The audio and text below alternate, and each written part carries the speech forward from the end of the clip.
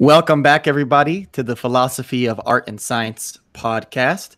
As always, if you want to support this program, you can go to aksum.substack.com. That's aksum.substack.com. You can also go to patreon.com/tewahado. That's patreon.com/TEWAHIDO.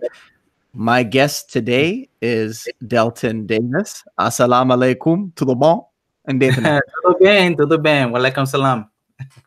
Shukran. And Xavier Muscat. Xavier Muscat. So, Delton and I have a number of interests that overlap, whether it's, Christianity, whether it's teaching, whether it is languages. And so he's a very cool cat who happened to be a ex-roommate of a couple cats that I used to know from back in the day.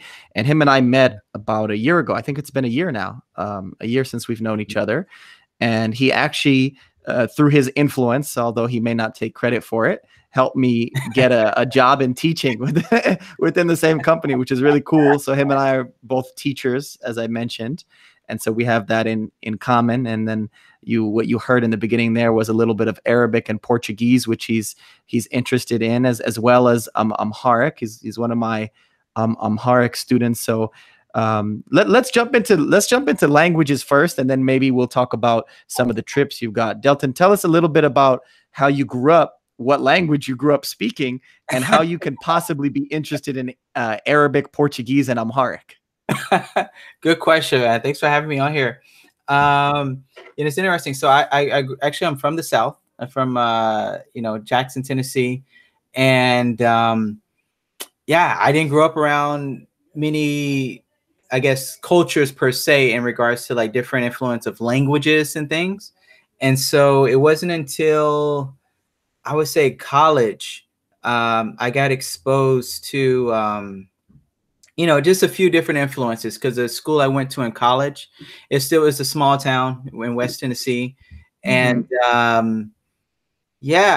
think the liberal arts college or a state school? No, it was university. It was a state. Yeah. University of Tennessee at Martin. Yeah. And so, I believe what the thing that rung in my head or made a spark is when I was looking online, kind of when internet was kind of coming out, which is kind of going to date myself age-wise. But I looked up this Cuban conguero, and I knew his name, so I typed it in, and his picture was, he was like a dark guy, and it completely threw me off. And really? So it did, because before then I thought anyone with the Spanish name is from Mexico. That makes sense. It's like you didn't realize you could pass for Cuban. Yeah, I didn't know that. So it's like, anyone that has a Spanish last name, they're from Mexico. So in fact, they just intrigued me. And so I think that kind of sparked a little interest. And then fast forward, I moved out here to California for grad school. I went overseas and went to Brazil. And there it's like beleza, muito bom, muito legal, muita saudade Brasil.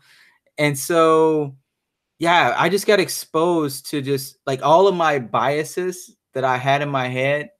Basically, I was just met just right head to head with it. It was like everything that I thought I knew was like in my face, and it was not. So I had the option to either just deny what's in front of me or embrace it. And to this day, I thank God that I embraced it. And so, I started trying to learn Portuguese, and then how long were you out there? I was only in Brazil for about 3 semanas, like about 3 weeks. Yeah. And muita saudade, I miss it very much. And had a really big influence on me. I was in Salvador da Bahia and Rio de Janeiro. I was in Salvador da Bahia quite longer, I think like 2 weeks, like two of those weeks. And it's just like being there, it has a heavy African influence because a lot of the Africans were actually ported, into Salvador de Bahia at near the Pelourinho, which literally translates to pillory, which is a whipping post. And Wow. so, yeah. And so, yeah, it's just it has a heavy African influence there. I've And heard more than the United States. yes, I don't know if it's correct, but I've heard largest black diaspora outside of Africa. yep, that is true. That's very true. Yeah. So yeah, I just got interested in the language. I took Spanish in high school, and surprisingly enough, I actually took German. I took Deutsch in Wow. 8th grade. Seventh, 8th grade, yeah, because when they consolidate, yeah. So I took German in 8th grade, and had a really great teacher, and so yeah, just after going that, I realized that I'm fine with saying this, the ignorance that I had. And Hmm. so I made it like a life goal to just like explore and learn as much as I can about other cultures, languages. As you said, I started learning Arabic. I studied North Indian music, and I tried to mistakenly learn Hindi on my own. It did not work whatsoever. Didn't work? It Okay. didn't work. I watched a bunch. You know what? It's funny. I watched a bunch of Bollywood movies. So I was like, I would practice my tabla, da, din, din, da, da, da. And as I'm watching Bollywood movies, but come to find out that not all the movies are in Hindi. They're in like Hmm. different, dialects, Dialects. different languages, and it's like it's not necessarily they're speaking in Hindi. Yeah. So yeah, yeah. So Well, that's interesting that they're that diverse in that way. So that's good too, because I could be wrong, but most of the TV I've seen coming out of Ethiopia, which claims to have 87 languages, is really just Amharic. We've had, I think, since 1991, like news reporting in mm, all the kind of various languages. So I've seen a bunch of that, and we have music certainly in all the languages, and that's where people here. I had a cousin just tell me she got introduced to Hadia music for the first time. That's one of the mm, southern peoples of Ethiopia. And but I've never seen like a Hadia movie or a TV show. So it's interesting that Bollywood does give voice to the kind of smaller communities within India. I really like the Portuguese. Of course, my Brazilian jiu-jitsu or Gracie jiu-jitsu oh yeah, professors are Brazilian. And so I hear Portuguese from them and from the various Brazilians that I do jiu-jitsu with. One of my favorite writers, Glenn Greenwald, since maybe the mid 2000s. I've been a fan of his. He lived in Portugal in 2001 and did a huge study on the drug policy there in Portugal, and interesting. then he's been living in exile in Brazil Oh since he whoa. helped break the Snowden story, Oh because he's really? been Oh he's whoa. been persona non grata to the U.S. government. He's like Julian Assange and Edward Snowden in that way. So Brazil is on my heart. So I loved that you got into the Portuguese and you told us about the Hindi.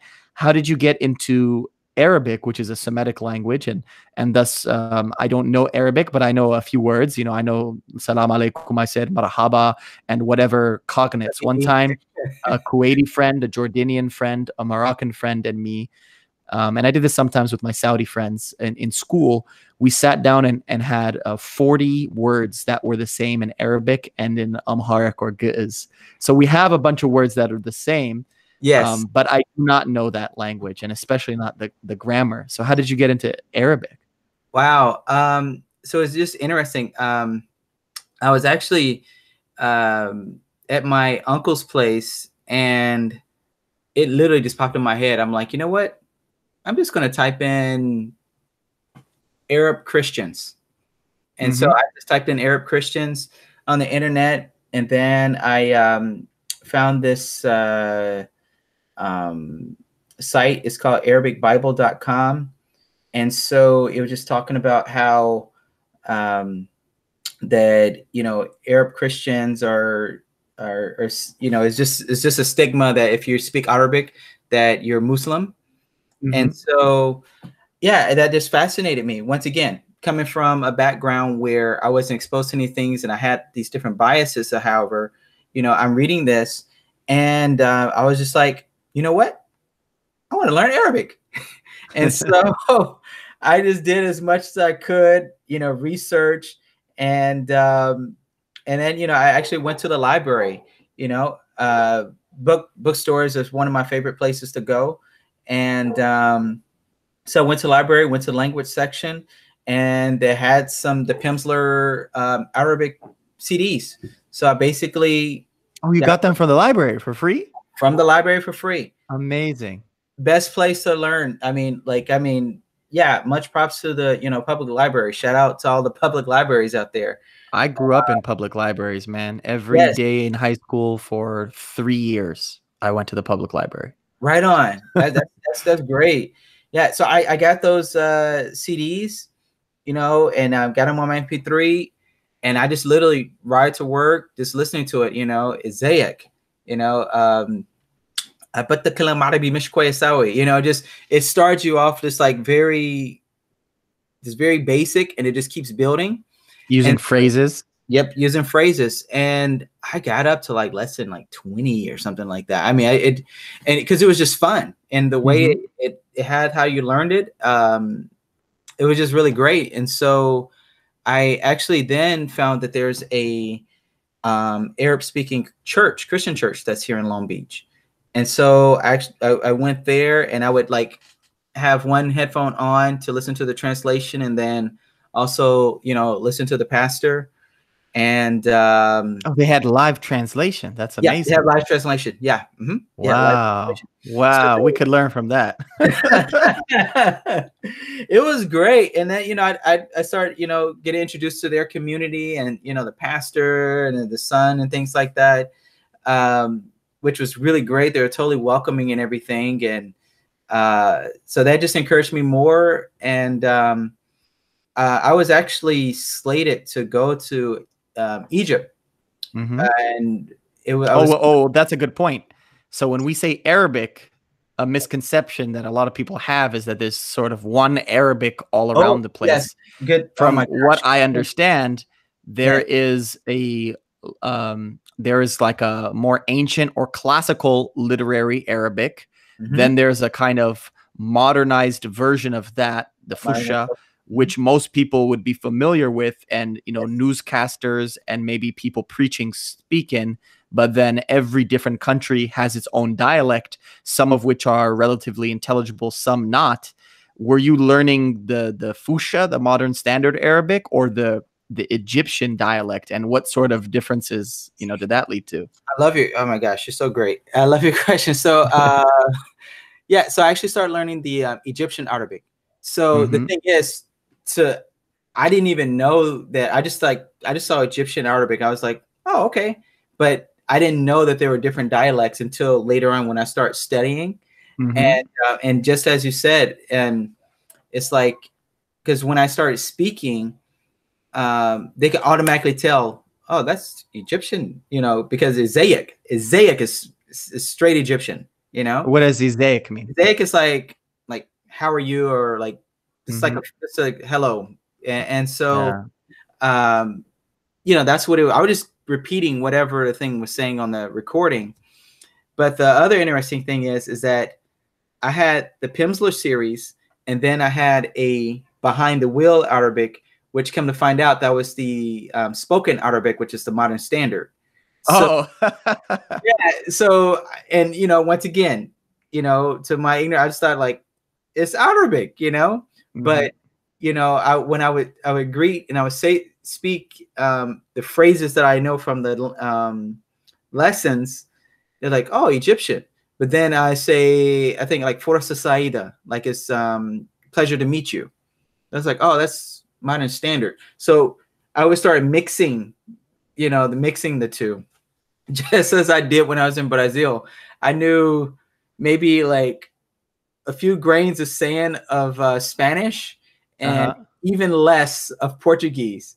And so when I was down there, I would speak my like broken Spanish and like just jacked up Portuguese and mixed in with some English, to try to convey, But I could hear a lot of Portuguese because I speak Spanish pretty well. I'm yeah. not really fluent, but I've done, professional things in Spanish. I've solved mediation cases. I've done parent-teacher meetings in Mm, Spanish before. So I'm competent enough where when I hear the Portuguese, I could understand a lot of it. I have to kind of adjust my ears, and I'm used to doing that between Amharic and Tigrinya as well. wow. So I have a little practice of some people, if they're only used to their dialect or their version of a language, they don't, even within Amharic, there are different ways of pronouncing things. People use totally different letters. And so Yeah. I'm accustomed to that in Amharic, where I've seen other people not accustomed to that or who don't make that effort. Even actually, you'll crack up. As great as I am in English, I was in Springfield, Missouri, at a debate camp. Yep, Missouri, at a Drury University, and I was eating at a down home barbecue joint, and it was a local Black American woman behind the counter, and as I approached her, she said, "How are you?" And I blinked at her, and I was embarrassed because I've always taken my pride, no matter what anyone says. I don't care where they are, as long as it's English, I've understood them. I've made an effort. Whereas some people, like poke fun when they hear a new way of saying something. Yeah, I yeah, was yeah. so embarrassed. I walked out of the line, and I tried my absolute hardest. I spent about 5 to 10 minutes literally just standing there and watching different people engage with her. And after 10 minutes, my brain shows you the plasticity of the brain. It adapted. And I Yeah. heard her saying, "Hey, how are you? Yep. How may I help you?" But the way she said it was like all at once and super fast. I imagine because she just says it to everybody every day in addition to the draw. So she said like, "Hey, how are you? How may I help you?" And I was able to get it done. But that's just to say I've practiced kind of listening, but sometimes I get in trouble with my Brazilian friends because I'll use a Spanish word, and they have so many people who like know Spanish but don't know Portuguese in LA that some of them get pissed off about it. That I could tell. But yeah, if I could skate by with my Spanish, that'd be good. But I've heard a lot of people in Brazil speak Spanish. Did anyone try speaking to you in Spanish, thinking you were like Honduran or Nicaraguan or something? Actually, they thought I was Brazilian. So, Oh, nice. yeah. So, only thing I knew how to say in Portuguese was "falo português pouco." Okay, you speak a little Portuguese. See, I understood that. Yeah, I understood that. I couldn't say that. Yeah. And so the thing is, at first I was saying hablo Portuguese poquito. Oh no. It was so bad. But then, I started learning, okay, falo português pouco. And so the thing is like, oh, como vai? Tudo bem? And I'm just like, pouco. And the more I said a little, the more they kept speaking. You got mais português. Portuguese, so it's like, so yeah, it's just interesting with, in regards to what you mentioned, like, yeah, when I was there, they actually thought I was Brazilian. Mm-hmm. And so. And you had a similar experience when you said that you went to Ethiopia. You said, "Hey, is that my uncle over there?" Yes, exactly. I highly like encourage like just to travel, because it just opens up your perspective. I know for me, just open up my perspectives in a whole nother way. So even like, yes, when I was in Ethiopia, I'm like, I literally, this guy, we were walking, I saw this car, I'm like, how just like automatically your brain, and it's like I was like, oh my gosh, this guy looks like my uncle, and so and so in the same, it was the same in Brazil as well. It's just And were you walking around in a netala in Ethiopia? no, you know what? Because I saw some pictures of you in a netala, but I didn't know if you were walking around like that. You know what? I got the Nutella. Let me see. Because if you had that cross on top of a netala, you will fool everybody. But I don't know, because the way I could not know how to put it on correctly for the life of me. So I probably had that thing wrapped around my neck. They would know you're American. Yeah, but they would call you diaspora. That's how they say diaspora. Yes, you're diaspora. Did you hear that phrase at all when you were I out did there? hear that phrase a lot. Because, you know what? Actually, it's interesting you mentioned because, yeah, so it's like they would automatically speak Amharic to me. And so, like, what, you know, when I'm walking around, once again, only thing I know how to say is salam. Or I'm just Salam, that's good. And you're cheating. You're using your Arabic. yeah, exactly. So you know, I'm walking, and you know, and I'm just natural. You know, you know, make eye contact with someone just to speak, and oh, salam, and I would hear, you know, them say something, and it's natural for me to, like, you know, I hear something, I'm gonna like turn my head, but I don't know if they're saying something to me because I don't understand.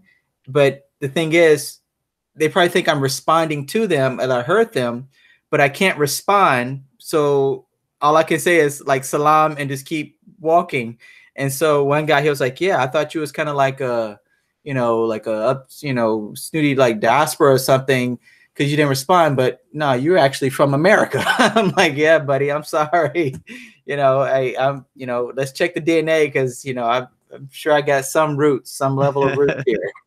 You know, but yeah, to that point, yeah, it's yeah, I had a lot of people speaking to me in Amharic, but you know, that's why I heard that word a lot, you know, in regards to diaspora. When did let's rewind a bit. When did Ethiopia get on your map? Because you're talking about, for example, this idea that, you know, there are dark-skinned Cubans or Afro heritage Cubans was a surprise to you.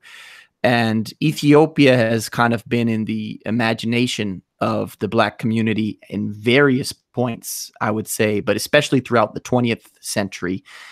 Even now in the 21st century, you know, with Kendrick Lamar trying to tie the N-word to the word Negus, Oh, which is king, the false etymology there. But interesting that he makes that connection in that grand Black Israelite Hotep tradition.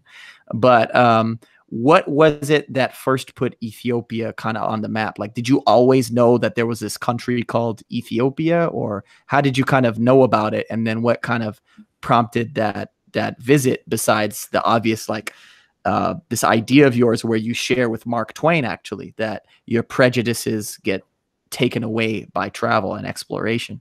you know, that's really great. So, you know, as far as Ethiopia, you know, I had to backtrack to growing up, and once again, I'm fine with, you know, sharing my my, I would say, ignorance or bias or something, however we put it.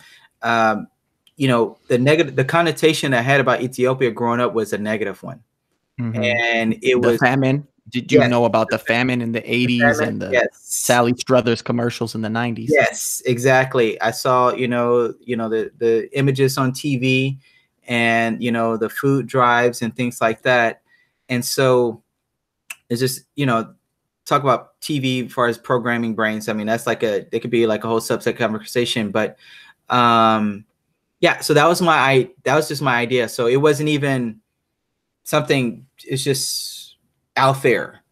And when I moved out here, I think when, once again, right there in my face, I was working. I actually working at a phone company, and Mm-hmm. this couple came in, and the couple was very beautiful. It was a very beautiful couple that came in, and I still have my countryness in me. I was like, "Where y'all from?" You know, just like, you know, it's like, 'cause back home we say, "Who your peoples?" You know, we just Yeah. like, so we could just make a connection. So I asked him, like, "What are you? Where are y'all from?" And the guy said he's, you know, they're from Ethiopia, and you know, he was with this girl, and I'm just like, and the first thing that came in my mind was, I think I shared with you in the past, is, oh wow, the food must have worked or something. It's like that was the first thing that popped in my mind, but Mm-hmm. ever so glad that didn't come out my mouth. But then I started thinking, That would have been awkward. Yeah. yeah, you know. So then I started thinking, like, wait a minute. Then reflecting back to my experience in Brazil, what was my image of Brazil before I went? But when I got there, it was completely shattered. So that kind of like, I would say, just planted like a small seed. And it Mm-hmm. wasn't until our mutual friends came from Texas and were my roommates. They were youth leaders at a Ethiopian church in LA. And through them was like my introduction into the Ethiopian community. And I was just like, wow, I never, never thought this, and it was just so beautiful. And And so, what surprised me about that, I've said this to you before, it's just fascinating, is the Egyptian Christians that you found were Egyptian Protestant Christians. The Ethiopian Christians you found were Ethiopian Protestant Christians. And those are actually the minority group of Christians within the minority of Christians in Egypt and within the majority of Christians in Ethiopia. mm, Egypt and Ethiopia, the Coptic Church and the Guiz Church, they were our popes from the year 300 till the 1948, I believe. So for some 1600 years, the Egyptian Coptic Christians and the Ethiopian Tewahedo Christians had a deep connection. And even today, we still have a deep connection, but especially for 1600 years, what's so fascinating to me is like there's a connection even between the peoples you met, but you also were interacting with an interesting subgroup within that. Did they ever mention, when you were with the Egyptian Christians, did they ever mention the Coptic Christians? And with the Ethiopian Protestants, did they ever mention the kind of Ethiopian Orthodox, or was that in the conversation at all in any of the time you spent with any of those groups? that's I love that question. So I learned about the the Coptics in Egypt actually through just my own research.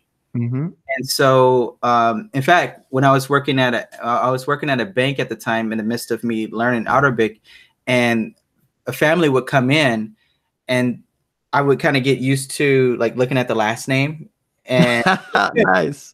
so I would look at the last name and I would guess. And so versus asking them, "Hey, are you Arab?" or something like that, I would say something far off. The last name would be like Mansour or stuff like that, or Muhammad. I would say, "Is this French? Is your last name? Is it? Are you from?" Just to say something completely far off, Yeah. intentionally. And then when they tell me, then I speak my little Arabic, and so that's when I learned there's a Coptic church that's in Torrance, actually. Oh yeah. Yeah. Yeah, yeah. So there's a lot of the family people from that church would come to the bank, and yeah, and so that's when I started doing my own research in regards to like the Coptic church and Saint Mercurius and Saint Abram. I wanted to make sure I got the name right. I didn't know the Saint Abram part. I knew the Saint Mercurius. A friend of mine, Peter, actually, he's that's his church. I've Oh, passed by really? there. Yeah, I've passed by there. Wow, you know what? When this is over with, I would love to go over there and see like if some of the families that because I mean like there was this like little kid, he would like speak Arabic to me and things like that. It was really cool, really cool. Mm-hmm. So that's when I learned about the Coptic Church through my own research. Mm-hmm. Yeah, and about Alexandria, Egypt, and I learned some of the traditions of the Copts and where the word Copt derived from, and that's where the where the word Egypt derives from the word Copt, to my understanding. And Yeah, and that dialect that you mentioned, the Egyptian dialect, one of the things I've learned from my Coptic friends is that one of the things that makes it, one of the reasons why it's good that you chose it is because they're so dominant they're basically the Hollywood of the Middle East yes, and Africa. yes, And so a lot of people know the Egyptian dialect because of their music and film. But then one of the reasons why it is different than those other dialects is the Coptic language, which is another, it's an African language, part of the Afro-Asiatic group. I think it's in its own category with the Egyptian languages, but it's part of the larger Afro-Asiatic family, which includes Cushitic languages and Semitic languages. But they have a lot of Coptic words in Arabic. I don't know if Yitzhak is a Coptic word, but I read an article one time that listed a bunch of words that are straight up loan words from Coptic to Egyptian oh, really? Arabic. So without knowing it, I'm sure you've picked up some Coptic words. Interesting. Yeah, I'd love to actually check that out because but yeah, as you were saying, it's like that tie-in, but because I think it's like a mixture. Was a mixture of like I mean, they claim to be like to my understanding, the true Egyptians, but that's like probably a whole, even once again another Yeah, story. they are the descendants of Pharaoh, Yes. and Hmm. so their language is the modern, like all language changes, but it is the modern equivalent of what the language that was written in the hieroglyphics. Yes. But because they've been subjugated by so many groups, especially when they were subjugated by Greek speakers, they basically adopted the Greek alphabet. So if you see their alphabet, you're like, oh, that looks like Greek. Well, it is Greek. They just modified, a few things so that it could represent their language with certain, vowels and vocalization. But yeah, pretty much they have the same language, and they even use the same melodies. So, for example, Golgotha is a hymn that they use on Good Friday, and they sing this about Jesus's burial. But the actual melody, the musical melody, is the melody that was used to bury the pharaohs. Mm. And so they flipped it on its head. Can you imagine the God Interesting. of Israel being glorified with the melodies of Pharaoh? There's a nice like beauty to it. I've been to their midnight praises before, and Really? yeah, they have 2-hour service on Saturday evenings to prepare for Sunday mornings. And during that evening service, it's either called Vespers or Midnight Praises. They sing, glory to the God of Israel who buried Pharaoh and all of his chariots. And Hmm. to me, it's like, that's so powerful and self-scathing. What community do you know that would fully submit to God to the point where they're glorifying their own old king being buried in the Red Sea Wow. with all of his chariots, all of his armies? And that's part of their hymnography on Saturday evenings. I have to check that out. Wow. Wow.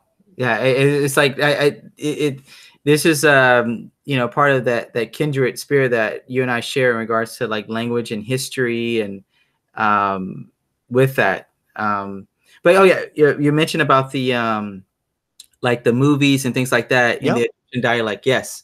Yeah, that is true. In fact, what I was told, because I was a part of this Arabic meetup group like in LA, which was pretty cool. Which is pretty good. We just meet and we just speak in Arabic, and the host person would challenge us, the ones that knew mostly of this type dialect. He'll challenge them with another. And so but yeah, so to my understanding, everyone understands the Egyptian dialect because of the media and the movies and things. However, there's certain dialects that if they speak their own own dialect, they may not be able to understand each other. So then they would go to like to the spoken Arabic. Nice, nice. And so going back to Ethiopia, how much Amharic did you know? You said you know the word salam. I think we went through a few rows of the alphabet together before you went. Yeah, Am I right? yeah, Or that is correct. yeah.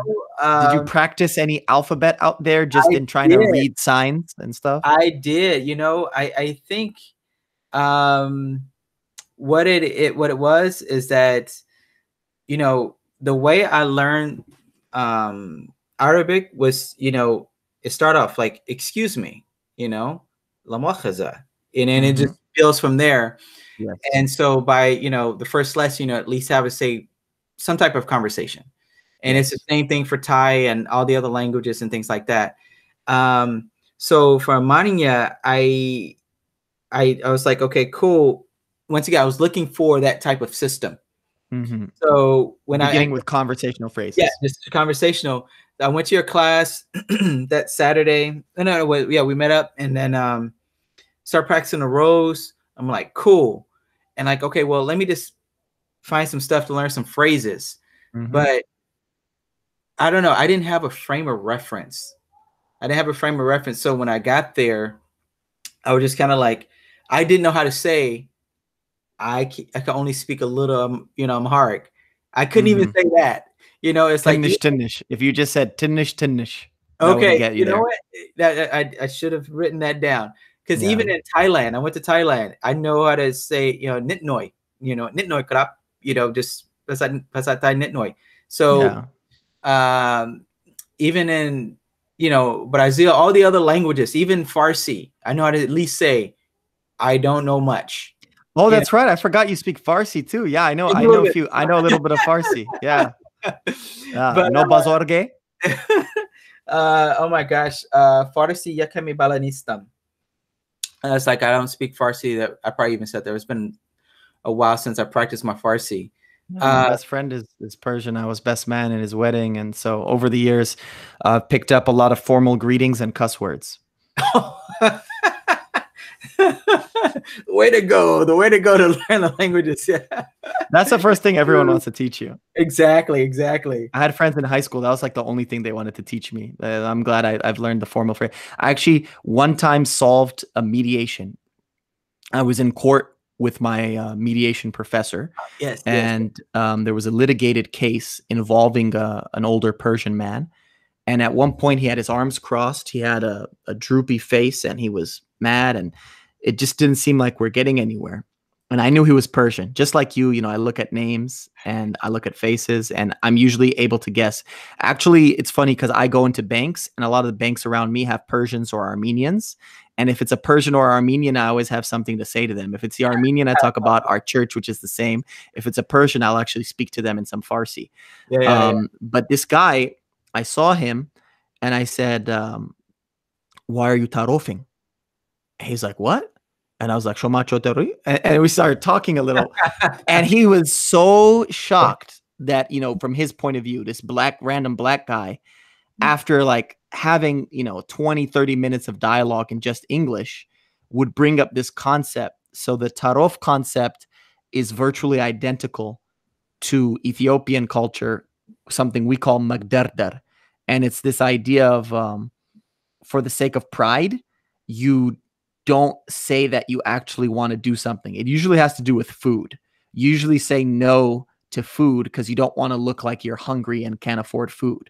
But that concept goes to everything, like being polite and nice. Like there's a funny video of Tarof online of 4 Persians at a stop sign, each telling each to go ahead of them, if you've seen it. And they spend like 5 minutes there.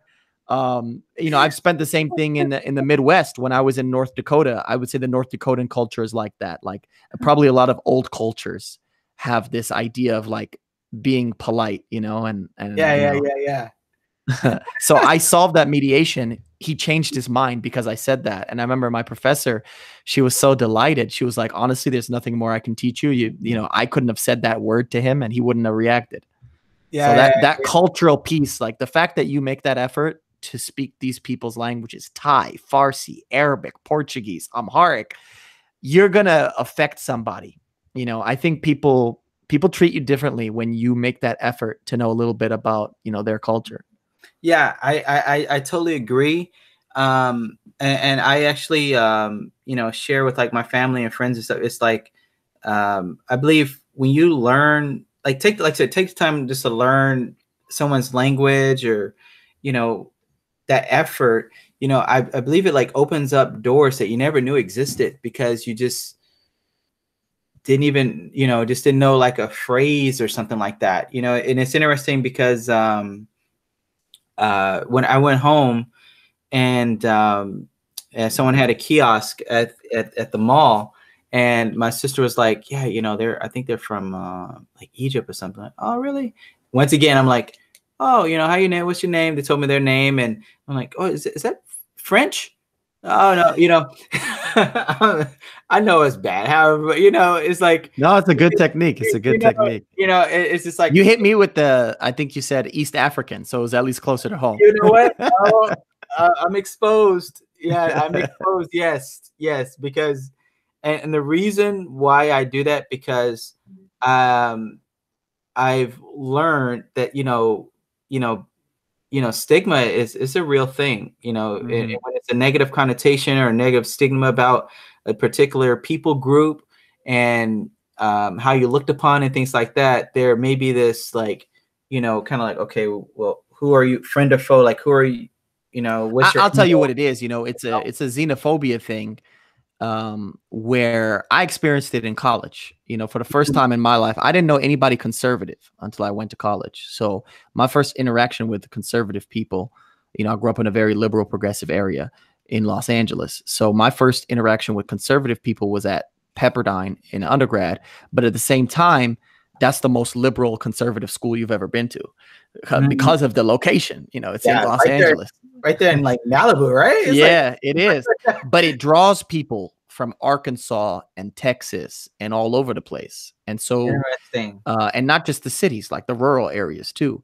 So, you know, there's a whole like black hashtag going on this year about wild things that have been said by Pepperdine professors and students. Even now, they're trying to get rid of one of the deans because he disagrees with the New York Times 1619 project. And you know what? To an extent, I do too. So I'm not fully on the bandwagon of firing this guy. I don't know what his full views are, but to your point, some people, when they ask the question, where are you from? It's to distinguish you from them. And they don't really care to learn about where you're from. They're just asking it to make you feel different. And that's where this whole culture in academia, the language of what they call microaggressions are. And when not millions, but let's say tens or scores of people ask you that same question in that same manner with that same neglect and carelessness, it could build up on your psyche. The way they describe it is they say a microaggression is like a paper cut, and one paper cut ain't no thing, but 100 paper cuts, that's going to hurt. Yeah. The difference I would say between a lot of those people and you is you're actually curious. You actually want to learn. And I think that needs to be distinguished, where a lot of people don't make those things distinct. So I would mess with people because I know there's this ethos where everybody believes they're Christian. As soon as somebody hears my name, Henok, almost every time without fail, they would say, where are you from? And so if I thought they were a conservative Christian who would have some Christian guilt and they didn't really care to know, I would just say it's from the Bible. And they were like, oh, okay. And they don't want to admit that they don't know, you know, what Henok is in the Bible. Now, some of them, they would say, where in the Bible? And I would say, oh, it's a translation of Enoch. And then they would know Enoch. But the ones who don't ask, I could tell they would run out really curious and they would pretend like they know what I'm talking about. And they would walk away. And I'm like, okay, that's it. That's where we're going to leave it. So you get them, you poke them back. Oh, yeah. Oh, yeah. I don't start stuff, but I end stuff. Yeah. So yeah, actually, you know, you caught me and I revealed myself. So yeah, when I first, you know, when I first met you at the school, when we were at the school, I was like, you know, hey, how are you doing? You know, what's your name? You said Henok. And then I was like, because I was like, this guy's Abishai, you know, but I didn't want to, once again, it's like, I didn't want to be like, hey, are you, you know, so that's why you didn't want to get it wrong if I was like Somali or Kenyan or something. Exactly. Because it's like, I don't want to, once again, just don't want to offend. However, so, but I am curious. Some Ethiopians don't even like the word Habasha. There's all sort of internal dialogue and politics around that word too. Wow. Okay. Thanks for making note of that one. All right. So yeah, when you told me your name, I believe I was like, is that East African? Yeah, I think I said, is that East African? He was like, well, it is. I'm like, all right, cool. And then I was like, where? And then you said Ethiopia. And then, you know, then I was like, all right, wow, there was a connection. In fact, when we met at the school, that Sunday is when I actually purchased my ticket to go to Ethiopia. No way. Look at that timing. Look at God. Exactly. I feel like God is the divine weaver. I give all praises to God in regards to that, because and the thing is, I was very hesitant to go because whenever I go to a country, I at least know someone there. Like when I went to the Philippines, I had my host mentor that I went to. When I went to Thailand, I have my family that I went to, you know, and so this particular situation, you know, I didn't have like a set people that I knew that's there. But yeah. And so I kind of like, you know, in fact, a few days before that, I called pretty much almost every Ethiopian that I knew, like my old roommates. I was like, "Hey, how you doing? I haven't talked to you in about a year or so, but I'm going to Ethiopia, and yeah, how you doing?" Because it's just like, yeah, exactly. It's just that unknown, that unknownness, and so yeah, that Sunday booked the flight, and then we met on Wednesday, and then the connection was made ever since. So yeah. So in regards to like approaches, I think the initial thing you're mentioning about the kind of otherization. People would refer to it yeah. as a microaggression and otherization, xenophobia, trying to Mm-hmm. make somebody feel like a stranger without an actual curiosity, like a question that's kind of just a shot in the dark. Yeah. Just like, you different, not Yeah. like, oh, you're different. What is that like? Exactly. And sometimes actually when I meet someone and I find out, whatever country they're from, once that is past that, that uncomfortable, thing, I started asking like, hey, how do you say how are you in your language? That's the first thing. I'm like, what language do they speak there? And then when I found out the language, I started thinking, I wonder what's the root language. And so I started asking them, like, do you know what the root language is?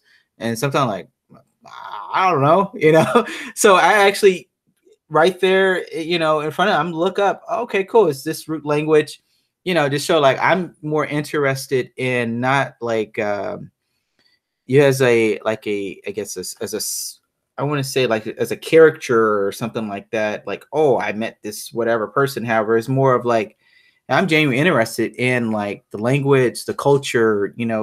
What is your experience growing up? If you grew up there, living here, or if you're from here but your parents are from there, what's that dynamic like? In regards to is it a conflict, things like that. But yeah, I believe it's like important just to be open and learn. Yeah, That's just be open. beautiful. I saw the other day on the IG, you posted yourself reading some of the Amharic alphabet. That was beautiful. I gave you some feedback. You did Yes, really well. Talk yes, to us about the ups. As of now, you've learned a few words. I always give you some vocabulary, yes. especially with vocabulary you begin with. But I don't do my serious, deep conversational skills or deep vocabulary until I think somebody's familiar with the alphabet, because there are a lot of dangers in that. With the alphabet is so different. There's so many different sounds. If you change one sound, it changes the meaning of the word. Or if you spell something differently, it changes the meaning of the word. So I like to really pound in my students the alphabet first. And I know other people do things differently. There's a State Department book out there people could find on archive.org where they don't even teach the alphabet at all. And they go straight into conversational words and they write it out in the Latin alphabet or the alphabet of English. What has been kind of easy? What's been kind of hard so far in your journey of learning Amharic? You actually you hit it right there on the money. I truly, after initially taking that lesson from you before I went, being there, hearing the language, and now post Ethiopia, I truly see why it's important to learn the alphabet, because that was the issue. I didn't have a frame of reference. It's like I'm hearing all these in this.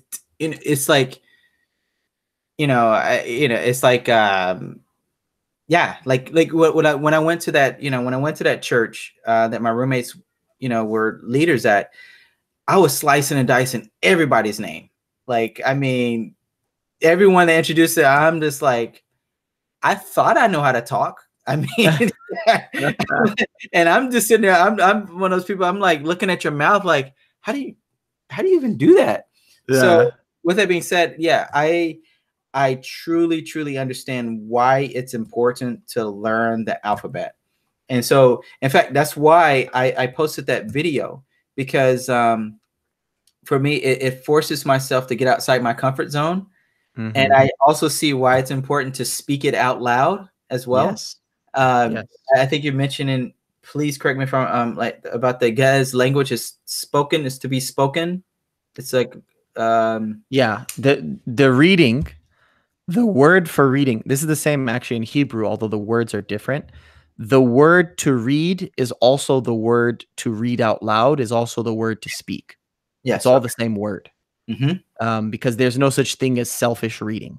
Like the predominant reading is done by the elites because, you know, up until the communists in the 80s and the 70s, 80% of Ethiopia was illiterate.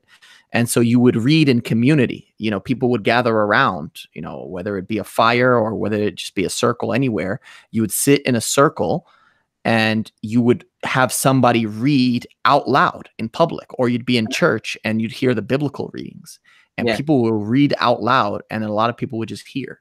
In Yeah. fact, there are a lot of blind sages. I was just talking with my Ge'ez teacher today about how there are a lot of blind sages. Not everyone who's blind is a sage, but there is an inordinate amount of blind sages in the Ethiopian church. Some of them who lost their sight later in life, but some who are blind from birth.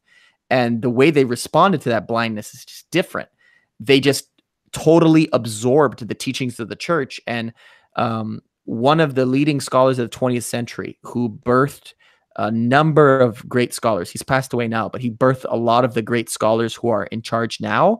He was totally blind, and he mastered all the categories of the church's traditional schools of teaching, meaning like 3 different schools, music schools. There are like 3 different music schools that he mastered. He mastered the poetry school, and he mastered the school of biblical interpretation. Wow. And he did that all blind. And so that means, like, you know, he had to have people reading to him. The singing, at least he could just sit there and sing, but there are actual musical notes, and that means he's never seen the musical notes. He actually told me there was one miraculous occasion where he was able to write out, you know, the words and the musical notes, having never seen them. You know, whether someone believes that or not, it's just, it's crazy. Whether he did that or not, he knew all those melodies, and he knew, like, to be a teacher in the school of biblical interpretation. For example, if you want to be a New Testament scholar in the Ethiopian church, you have to memorize the entire New Testament, and you have to be able to say the interpretation of each line. And so he did that in addition to all the music schools. Wow. It's like, what am I doing with my life? I don't know. Well, that's the thing. Think about it. Think about it. You have a 9 to 5, okay? You have a 9 to 5. You have all these different interests. Homeboy doesn't have a 9 to 5. This is his 9 to 5. His 9 to 5 is the church. So that's 40 hours a week. And then think about, he's been doing it since he was 10 years old. Oh, wow. And then think about, like, okay, what are his extracurricular activities? No, these are his extracurricular activities. And he doesn't watch TV. So no Netflix, no Hulu, no cinema. YouTube, like, or yeah. Full time. Like, when they're in the church, they're fully in the church. That is what they do. Wow. That's something to be said. Wow. Yeah. But you've made progress. So you said what the difficulties were, but you've kept yourself honest, and you've been making progress. Have there been any connections yet between the Arabic that you practiced before, or even the Farsi? Actually, there's some Arabic loan words in Farsi that my Persian friend and I sometimes talk about. Yeah, there's some Arabic words, but I guess it's that, there's so many different sounds within the Ethiopian language. Is that it's just different. So so in regards to, when I made that video and I posted it, it's actually to keep myself honest. It's that it forces me to say, okay, this is what I know. I'm going to record myself, and I'm going to post it intentionally. Hopefully my teacher looks at it, and, y'all see this man Delton is a psychological genius. And it was like, and I hope he comments, and I hope, it's like, teacher, look what I'm doing. So, and that's like candy for me. Somebody reading the Ge'ez alphabet is like candy for me. Yeah. So, and I just soak it up. It's like, you made your tell me what to correct. And so, I went back to my app and, pressing on that again, just to make sure I said it correctly. And I'm going to post it again, and it's just my way of like, I get it, I'm going to learn this. I'm so glad. I'll tell you that I've been fluent, since I was a child, but my accent has changed a lot. And I have videos online from me speaking Amharic and Guz in 2014, and it makes me cry. Like, it hurts so bad because my pronunciation was way worse. My understanding was still good, but my pronunciation was so worse, and it's gotten better. I fool most people. Some people think I'm just someone who was in Ethiopia as a child and then moved away.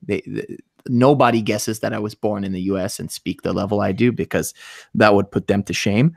But when I hear like how I used to pronounce things, it hurts me. And so just the fact that you have, I don't know if it's a gene or if it's a learned behavior, but this ability to just subject yourself constantly to new things.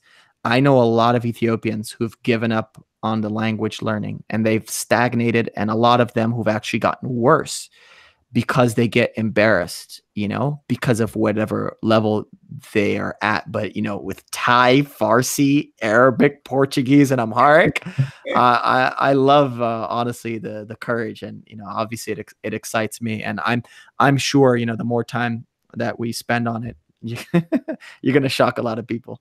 And I told you, I'll make you better than most native speakers if you keep going at it. No question. I definitely appreciate that, and this is actually what I need.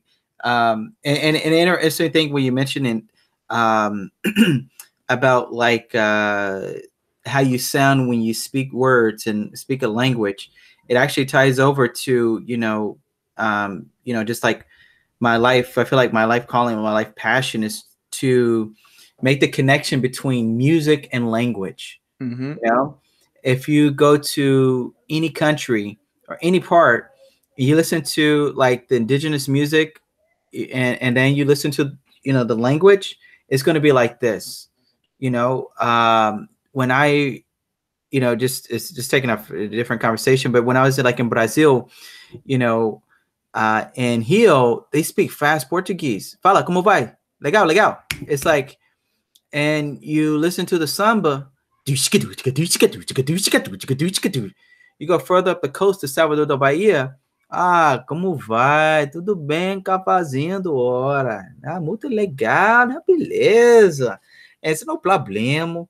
And so the Portuguese is much like, is different, and slow down. It slowed down. And I can relate to that coming from the South, actually, because we have like a little drawl. But there they have this style of music. It's called samba reggae, which is a mixture of Jamaican reggae and Brazilian samba. And it's like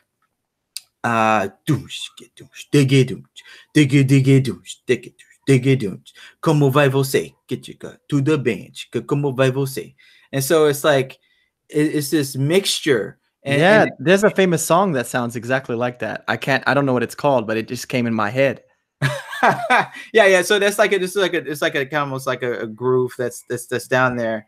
Or you go to India, it's like it's like in my ears, it's like a melody. It goes up and down like a melody. When I practice my tabla, da din din da din din na.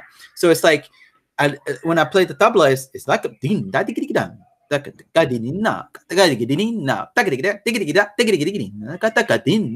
So it's like I can hear the language in the music, and it's like no matter where you go, and even here in the United States, it's like I'm from the South, and we draw words out and things like that. And what are we known for? We're known for blues. We're known for country music. And even, there's like an East Coast style of hip hop versus West Coast, so and Texas, and Texas, screwed and chopped. Yeah. So it's like, and now, because become like a mixture and things like that. But there's something to be said about, for one, the environment that you're around, and hearing the speech patterns, or if there's tones and things like that in the rhythmic figures of how we talk, Yeah. into how you, as a creative, you create something, creating something from like the surroundings. So it's like it's like a constant flow. So in the midst of learning Amania, it's like I have my I forgot the name of that radio station app that I have. You could, Arif Zefan. yeah, it's like when I'm working out, it's like I just have to listen to it, and then I'm watching and I'll go on YouTube and try and watch some movies in, in Amania as much as I can, just to hear what, and what I'm listening for is what's that rhythmic pattern, what's that flow. And I have to say, I'm able to pick it up a whole lot better. Of course, I still don't know what they're saying, but it's like it doesn't sound like just a gob of conglomeration of just I don't know-ness, as I felt when I was there. I mean, when I was there at the Marketo, the largest market in Africa and all of it. Is it all Africa or just East Africa? I'm not sure. I don't know. It's huge though. It's a bazaar. Yeah. So it's like to be surrounded and just hear like another language. It was just, and the thing is, I wasn't able to distinguish between anything. But now, after, like I said, just really practicing the alphabet, it helps out tremendously. It's really interesting for this particular language, that learning the alphabet is important. I see the importance of learning the alphabet prior to just learning some different phrases. It's like you can learn different phrases, but you need to, really get strong in the alphabet to even comprehend and pronounce those different phrases that you learn.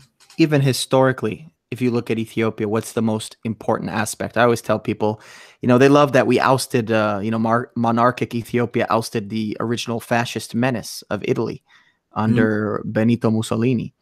And before that, with King Umberto in the late 1800s. But for me, what's bigger than that is our writing. What led to that? If you really ask me, what led to that? What led to it being, besides, Liberia, the only independent, and that's, that was an American colony, basically. What was the only independent African nation? If you ask me all the different factors, some people say it's Christianity. Some people say it's the geography, the kind of highland territory that we have. Some people say it's dumb luck. Because we've had, I've mentioned to you in our class a few moments, the Italians, the Ottomans and the Yemeni backing a Somali and Harari group, a Jewish or a pagan queen known as Yodit Gudit. We've had a few times where we've almost been wiped out, but we haven't. If you ask me what's Ethiopia's greatest and largest cultural achievement, it's the literature. It is the writing. I think that is the thing. Some people... I think it's James Scott. He's an agrarian academic. He studies Southeast Asia and the kind of the yeomen, the farmers out there. And I think what he says, he especially studies people who've avoided taxes. I think he says like writing leads to tax collection. So I think wow. maybe, you know what? maybe, the writing led to early state formation, and that connects with, church and state were one for so long, for 1600 years. Maybe that's it. But anyway, whatever, lens of analysis you look at it, for me, the most important thing about being Ethiopian, it's not waving a flag or the music or this, that, or the third. It's the literature. That's what I'm personally most proud of. And so, I'm glad you're on that journey. On a note, just to give people a specific example, you told me an anecdote the other day. Tell me that funny anecdote where you shocked some people who are not only native speakers, but also translators. Oh my gosh. Yeah. The teacher is flexing the teacherhood. I love it. So I believe it's the sixth column. Whenever of the alphabet, whenever a word ends with a letter from the sixth column, it's cut short. And so um, yeah, what you know, it's like I'm not sure how many people know that, or it's just that's what you just know to do versus like actually know the reason for it. Like whenever you Yeah. see that letter on the seventh column at the end of a word, you're going to cut it short. And yeah, they were impressed. They didn't know that, you know. And yeah, once again, it's just like shout out to the teacher. And I believe it's like that probably for even for English, you know, because there's probably some rules that, in fact, interesting enough, my friend that's from Iran, whenever I send him a text message or something, he actually corrects my English. That's hilarious. Yeah. Yeah, he actually corrects my English. Hits you with that academic English, huh? Yes, yes. And I'm like, you know what? Yep, you're right. Yeah, yeah. Oh. So I So just you don't like intend to do informal English sometimes when you text, or that's you funny know, I that do, he's but I guess sometimes I misspell things, or he'll like, uh well, you know, actually it's this way, you know, or you know, so it just more of that. yeah. I mean, I say ain't and ignorant, and if somebody thinks I don't know that ain't a word, or that ignorant isn't ignorant, they don't know me. You know, if someone try to Yeah, correct yeah, me yeah, yeah, saying yeah. that. Yeah, I think it's one of those things when you're just intentional and you're just like, oh, I'm sending you this particular message, Hmm. and then they're like, actually, this is how you spell that word you're trying to do, or this Yeah. is actually how you say it. When I wasn't trying to be informal. Oh, okay. Yeah, yeah, yeah. What I was trying to be informal, but yeah, Yeah. I think it's whenever anyone, like I guess, approach a language from a perspective of an academic way, um, that you're gonna learn, you know, quite a few more things than probably the native speakers would know, just that Hmm. they just to do just in general. Yeah, my favorite MMA coach and jiu-jitsu guy is John Danaher. He was in a philosophy doctoral program when he dropped out to spend the rest of his life teaching jiu-jitsu. And I believe he brought that academic mindset to that Mhm. sport. And he's what he describes it as is he says the job of a coach or any teacher is to make implicit knowledge explicit. Mm. And that's how he describes the kind of phenomenon you're talking about. Even if you look at your name, right? So Delton and Davis ends in a n or a s, Yeah, which would be a sixth column. yeah, So if we wrote your name out, it would be, a n for Delton at the end and a s for Davis at the end. yeah, But we wouldn't say Delton yes, or Davis. yes, We would make it, it's something I made up, half silent. yeah. But that's the behavior of the people. So we would use the N and the S, which are vocalized in our alphabet, Hmm. but I guess through custom, we keep it half silent, and it works with your name and my name too. Henok ends in a Yeah, k, which is a sixth sound. yeah. So it's all around, and yeah, I'm glad that you're at least seeing the fruits of that, and maybe that's kind of propelling you forward. This has been a beautiful evening as always, Delton. Let's plug your YouTube channel. And do you have any sort of online spaces where your music is available, or where people could see Oh yeah, your oh yeah, thoughts or yeah. anything? Cool. If you go to the organization that I have is Kids Drumming, KIDSDRUMMING.org. That's the organization I started. Take kids on a world progression journey, mixing, you know, educating, participants about the rhythmic world around us. My YouTube channel, I don't have enough subscribers yet to get my own domain yet. So you can find it, I believe, just Delton Davis. You're going to see probably some other YouTube people, but hopefully you can see my picture and like, okay, that's the guy I saw. Uh, Yeah, we'll throw the link up too. okay, cool, cool, But it's cool, cool. good for people to hear it as well. Yeah, cool. Instagram, I believe it's Delton Percussion. And yeah, and Facebook, I think it's just Delton Davis. Yeah. Yeah, I think that's መልካም አመሰግናለሁ እግዚአብሔር ይስጥልኝ Amasganala. Shukran, shukran. As I say to my my students, shukran, merci, gracias. Amasganala.